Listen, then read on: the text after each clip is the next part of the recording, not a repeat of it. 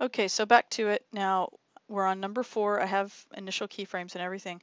One thing you need to think about though is that it wasn't a big deal on the first, I don't know, couple of seconds that we have something that's going to start the keyframe at the first frame and go all the way out to wherever the change is supposed to occur. But if the further and further we get out from the beginning of the clip on a lot of these other layers, the weirder and weirder the transitions are going to be, because they're all going to gradually be coming in when really we want to have them come in phases, right? So if you notice on this number 4, if I turn the eyeball on, well, it's saying that it's visible at 11% opacity from frame 1. It's only because I had the eyeball turned off that it wasn't noticeable at first.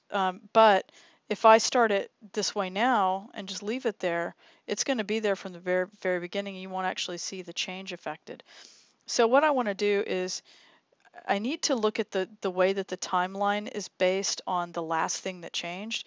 So if I look at my last thing, which was the number 3 riverbed, it was changing about this point on the timeline. So if I'm trying to be consistent, I probably want to give the number 4 the ability to have its full change somewhere around here.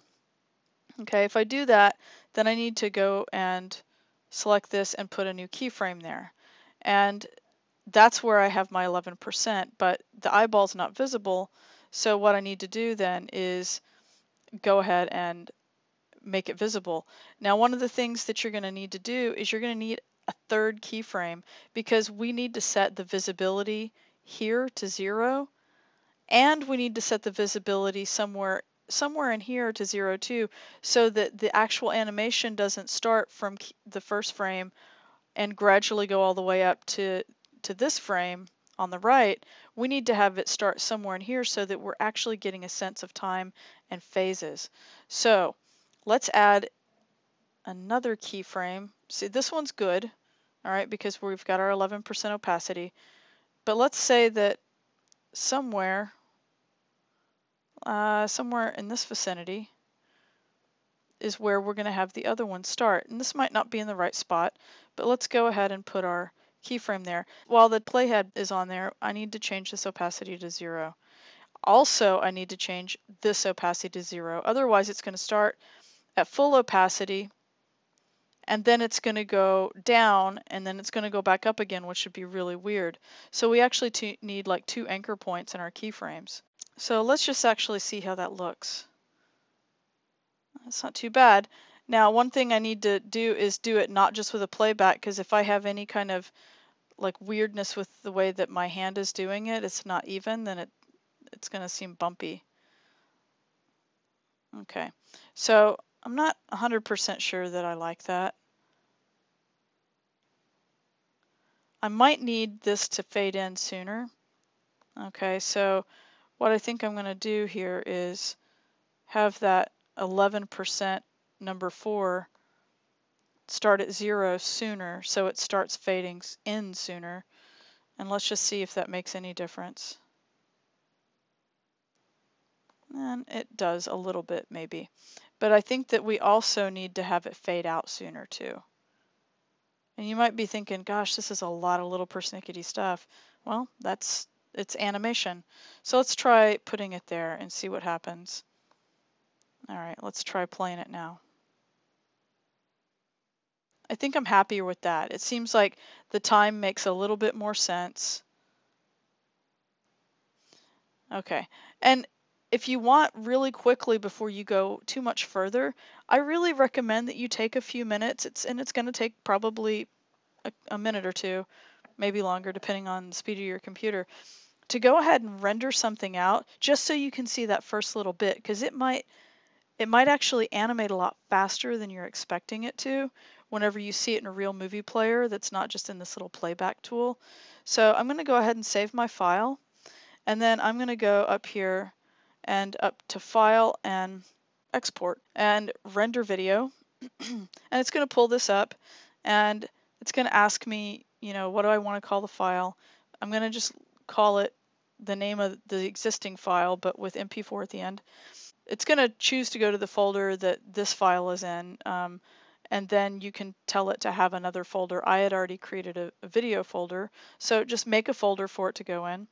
And then it says, you know, create a subfolder, and I made a subfolder called render files. So you can set this up however you want to. You'll see how mine works. And then I chose for mine, because I have a vertical orientation and I have it set to a height of 720, I chose the HDTV 720 that is going to be 1280 by 720. If you are using a format that is just a widescreen format, you can choose something different. You can also tell it to be custom if you want. So technically, I could have had my little vertical thing as a custom one. If I ever wanted to put it on YouTube or something, I would have to have it fitting in a standard frame. And I have my frame rate set to 50. The standard frame rate is a lot shorter time period than that, but I have mine set to 50, so it's a lot easier for me to see what I'm doing on the timeline. So I'm going to leave everything else as is. I have mine set to high quality, except that it just changed my document size when I accidentally clicked that, so I'm going to change it back. And then I'm going to say render. And it's telling me it already exists. I'm just going to replace my old file. And by the way, if you currently have your old file open, like in QuickTime Viewer or in some kind of media viewer, it's going to tell you that the render engine couldn't do it, probably, that there was some sort of problem. So let's go find the file. Okay, so here's my video, and then here's my render file, so we can take a look at it. And I'm not going to care about what's happening in the rest of the video, just in the very first few seconds. And I'm okay with it going kind of slow. All right. Okay, so I'm okay with that. Let's keep going. I'm going to collapse my number 3 down here. I'm going to leave 4 open because I need to see where those keyframes are for my next one. And then here's number 5. Now again, if I turn number 5 on, that's how it looks from the get-go, right? So if I go to my keyframe, let's take our playback head here. And if I were to leave that, that's how bright it would be from the very beginning. And I don't like that. I don't want it to be that bright. I think that it should realistically probably start coming in maybe somewhere in here. Somewhere in here maybe. So let's make a new keyframe, and that's going to be my 0 opacity. And then based on that, let's say that it goes to here. And then I'll make another one. And then that one is the 25% one. This one I'm going to set to 0. Select it.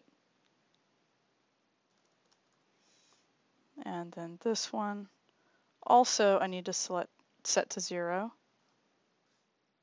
Okay, now let's see what happens. I think I'm going to like that. So let's play from the beginning. All right, I think we're good. All right, now I'm going to collapse number 4 so I can give myself a little bit more room on the timeline. And now I'm at the place where I've got number 6 coming up. So if I show number 6, that one's a little bit more subtle, where it sort of kind of it gets a little bit darker. So I'm going to probably make that transition happen a wee bit faster. So this is where the opacity finally finishes changing here, and it's right around the 3-minute mark, or not the 3-minute, the 3-second mark. And so what I'm going to do is probably right about here, sort of overlap it somewhere here. I'm going to create a new keyframe for rooftop number 6, and then I think I'm not going to have it go quite as long because it's not as significant of a change. And then we'll go back and we'll set that to 0, and we'll set this one also to, let's go back like I said, set that to 0, and let's check it out. right about here is where we need to pay attention. That's fine. And like I said, it's a short animation. Here, let's try actually pulling it in just a little bit. So I think that might be really what's warranted. Yeah, I think I like that better, happening just a little bit faster. So I'm going to save what I've got. I can collapse number 5, and we can start looking at doing something with number 7. And remember, I need to turn on all of the number 7s so I can see what's happening. And so we'll scroll down. There's a 7 here we have to pay attention to.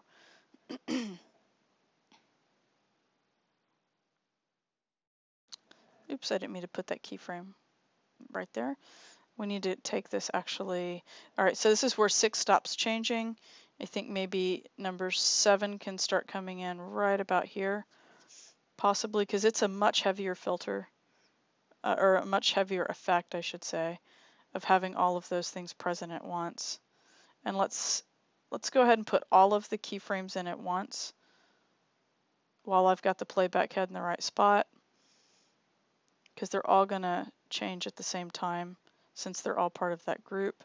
And then let's figure out, based on where 6 is, I think that maybe this change should happen because it's so significant over the distance of like almost a full second, somewhere like that. And then we can make our other keyframe. There's the 1, and here are,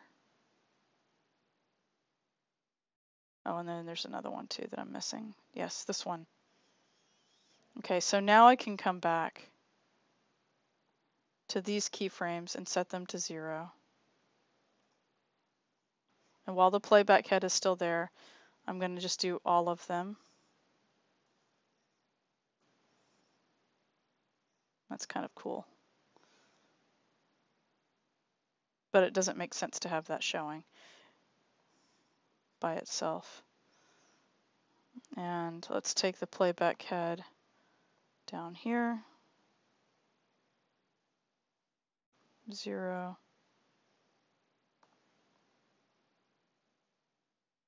That one is set to 0 for some reason.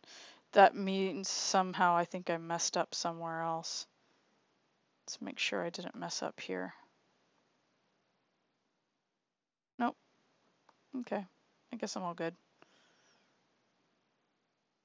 And this one should also be set to 0.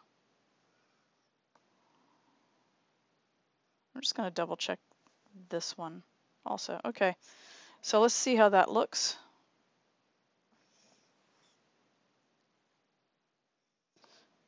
You know what? I think that there's too much of a lag here, and that heavy transition that happens later needs to come in a little bit sooner, because I think it happens just a little bit too fast. So maybe if I put the playback head here, and drag these back, maybe some of these other effects can start coming in sooner rather than later. So let's go all the way back.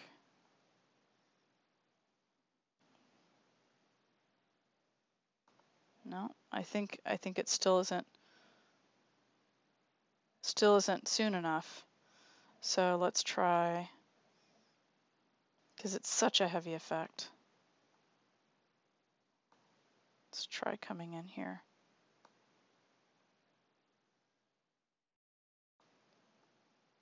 And so you can see that what I'm doing is I'm just kind of fooling around with this until I get it right, and that's what you're going to have to do too. And it's kind of fun, you know. I mean, that's the whole idea.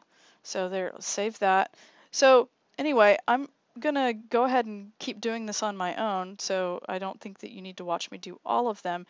I will pause and show you if I come across something that is particularly challenging that we haven't already addressed. The only thing that I did differently that would be worth mentioning is that I put the opacity keyframes on the entire folder, so I only had to do one section.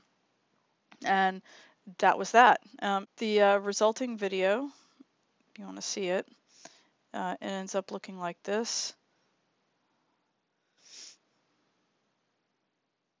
Okay.